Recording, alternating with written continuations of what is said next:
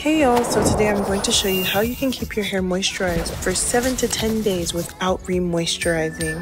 The first step is using a moisturizing and enriching hair and scalp tea. Now the one I use is hibiscus, and I have a recipe for it in my recipe Bible, which is located in the link in my bio.